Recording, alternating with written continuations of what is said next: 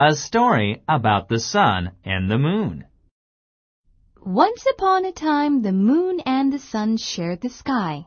The sun was warm and bright. The moon envied the sun. The moon wanted to become bright like the sun. One day, the moon discovered why the sun was so bright. The sun had a box of shining particles. But the moon was sad and worried. He did not have any shining particles. So he went to borrow some from the sun. Sun, please give me some of your shining particles.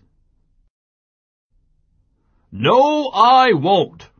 The moon became angry and thought, When the sun goes to sleep, I'll steal some from him. At the end of the day, the sun fell asleep.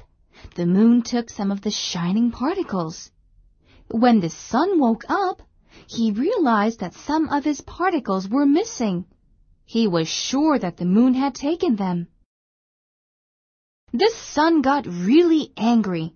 He thought, I'll find the moon and get them back. Then he went to look for the moon. The moon knew that the sun was looking for him. The moon looked around the sky for the sun. Whenever the moon isn't sure where the sun is, he exposes only a little of his face and looks around. When the sun is gone, he shows himself completely.